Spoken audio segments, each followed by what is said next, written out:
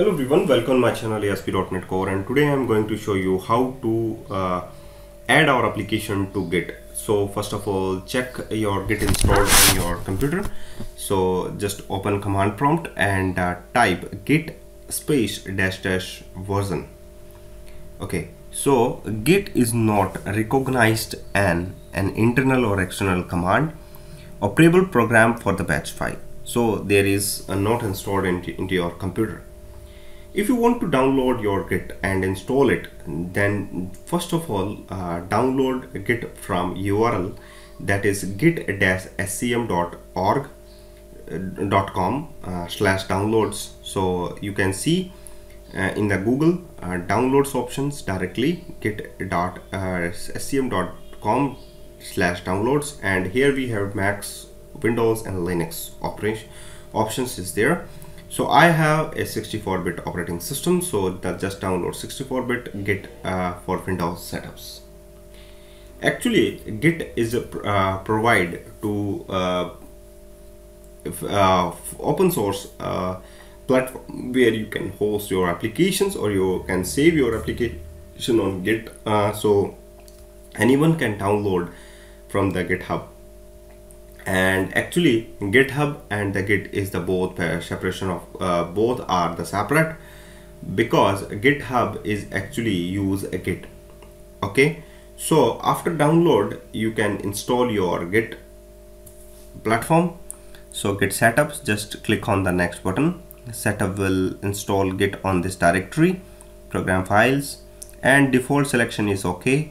And the next thing is to next click and use the default editor, that is the C++ editor. Just I want to use it in the Git, and any other use Notepad. If you are Notepad++ is not download, so just click on the Notepad++ and download it, the latest version first of all, and after that you have to set up your Git. So just click on the Notepad++, and here you can select the download options where you're in the left panel, and just click on it, the download button, and click download Notepad++. Okay, so here we go, and download Notepad++ version is 8.2.1, that is the latest version, and download for the 64-bit operating system. Just download it. After download it, first of all install your Notepad++, and after that further we go for the installation of your Git. Okay, so that's fine, and agree, next. Okay, that's fine. Now your Notepad++ is downloaded successfully, and after that here we go for the next steps for the setup of Git. Okay, so just click on the back button without closing it. So there is no need to close your applications of Git and reinitiate it. So just click on the back button and click on the next button, and select the Notepad++ is also next. And the let's Git decode override the default, that is let's Git, that is the default options, that is recommended also. And use Git from the Git bash only, and the Git from the command line, that is the options where you can select the Git from the command line. So just select the next button. Use bundled, okay, that's fine. Use the OpenSSL library, that's fine. Click on the next. Check out Windows, use MintTY, that is the use Windows default, that is selected. Default fast forwarded merge, okay, that's fine. Git credentials, okay, fine. An essential file for the enable files for the system, fine. There is no select for the options, and install it. After a few seconds you notice that your Git is installed into your system. And let's again you have to open your command prompt. If command prompt is opened already, then first of all close and reopen it, and you can check the version of the Git that is installed into your system. Okay, that's fine. Now just open it.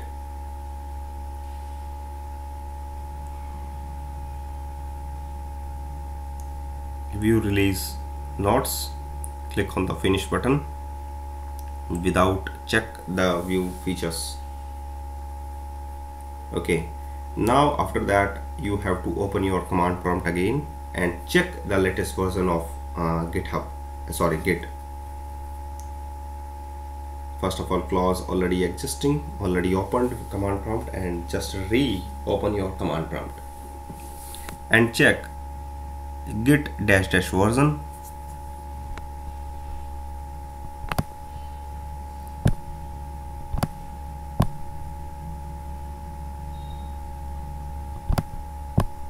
Okay, now after that you have to log in into your github.com, and after that you can command that is next git config. Actually I want to configure your GitHub websites, so git config dash dash global, and just first of all I want to configuration with the username. So user.name, in the double quotation you can pass your username, that is Tarun, and the next thing is to add the git config, and next is global, and configuration also with the email ID. So user.email is ontarun@outlook.com, that is my email ID. Okay, that's fine. Now after that just press it, that's fine.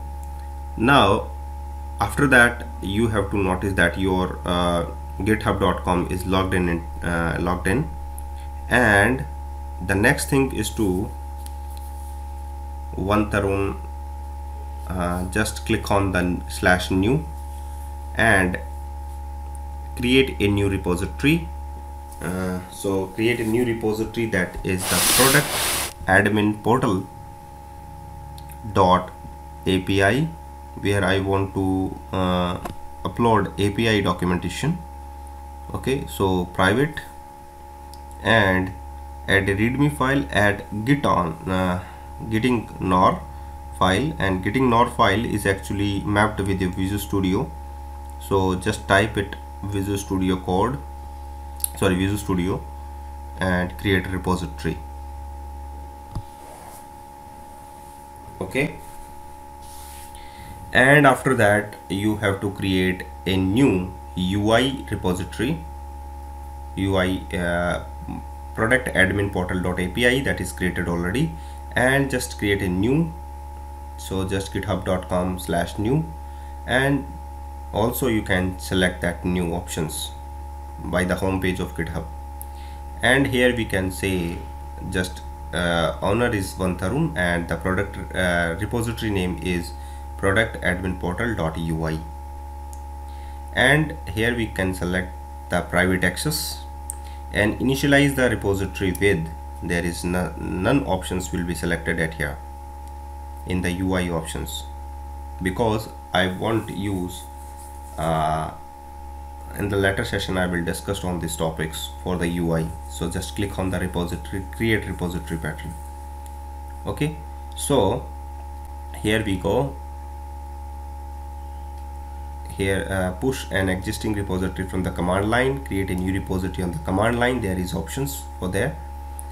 After creating the repository in the github.com, so just open .api repository, and here you can select the code and just click on it for HTTPS, and just copy this path and clone it using git.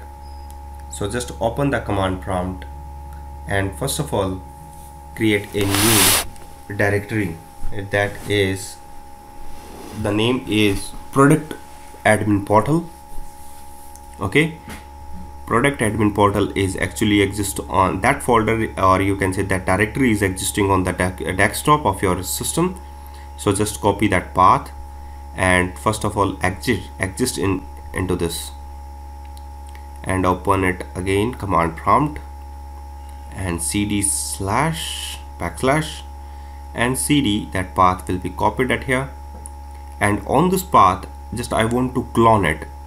Just I want to clone your repository that is created on github.com. so git clone and clone, just I want to clone that repository on my local directory, on my computer local directory, that is here, product admin portal. Okay, so just after a few seconds you can see, first of all, authorize with the tokens, with the signed in into your github.com. so there is, and authorize git credential manager, because that repository is privately accessed. So authorize git is authentication is succeeded, and after that you will notice that your clone is successful into your local directory, and you can check another folder will created in the product admin portal. There is one, that is API project, and in which we have a single file, that is getting nar file. Okay, and the next one is to open Visual Studio, and after creating your API project in it here, so select API in Visual Studio and just scroll it, and ASP.NET Core Web API, and here we go for just select the path where your API project is there. So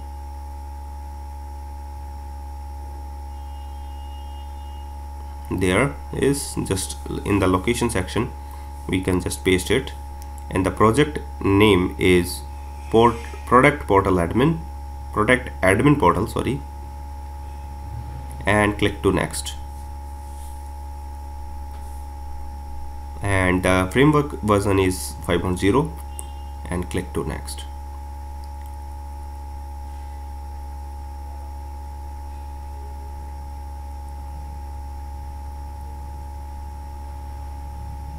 Okay, that's fine. Now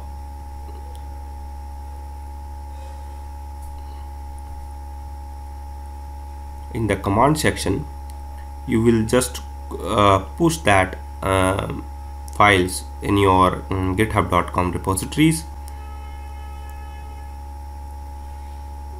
So just enter into the API project first of all, cd product admin portal .api, and enter into the path first of all, and after that first commit will be there.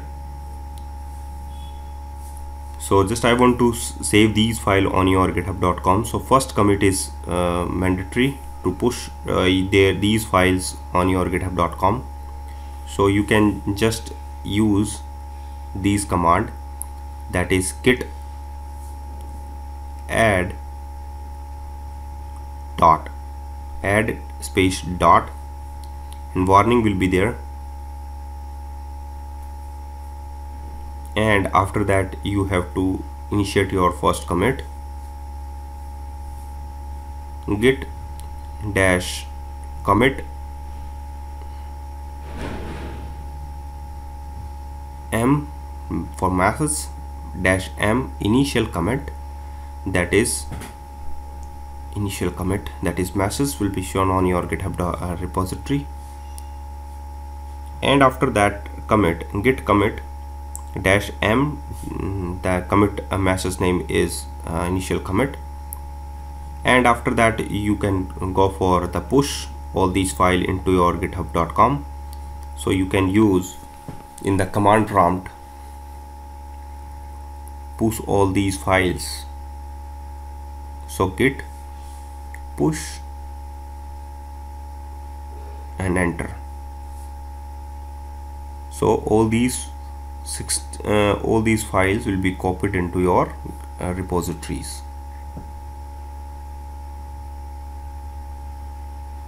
Okay, so you can check in your repositories on your GitHub, and refresh it, and you will see your product admin portal.api project will be shown. So thank you guys for watching this video, and keep watching all other videos which is related to ASP.NET Core and Angular and lots of more technologies.